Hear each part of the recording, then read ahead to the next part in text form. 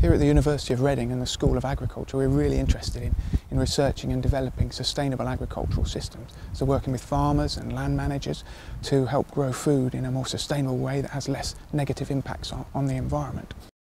At this lecture, I'll be focusing primarily on pollinators and pollination of crops. I'll be talking about the amazing diversity of bees and other pollinators on which we rely to help grow crops and produce food, and I'll be talking about how important they really are. I'll also be going into what we can all do as individuals, how we can work in gardens and work in urban environments to help support pollinators and protect these really important creatures.